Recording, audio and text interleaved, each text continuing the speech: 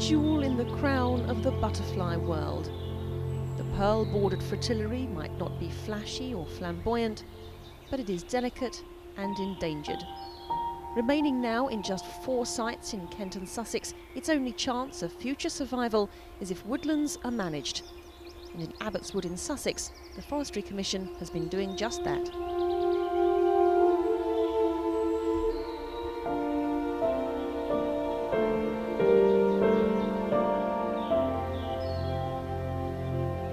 In the recent years, we've been restoring our ancient woods back to native trees.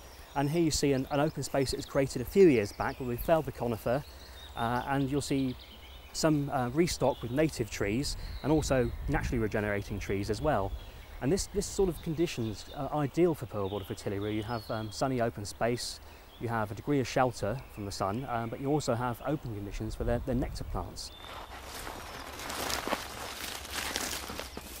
The butterfly disappeared entirely from these woods in 1998, and this helped prompt the new approach. With the return of sunny sheltered spots came the butterfly too, although it had to be reintroduced by experts. 50 that were captive bred were released. These 2 batches went in 2004, and since then they've multiplied and multiplied. Up to about 2 years ago we had about 9,500 butterflies here, and then last year 250, and now this year they've gone to other compartments around the wood, and we've now surpassed 600, so it's been fantastic really. Clearly the habitat is now just right, and other wildlife will be benefiting too from the work that's been done.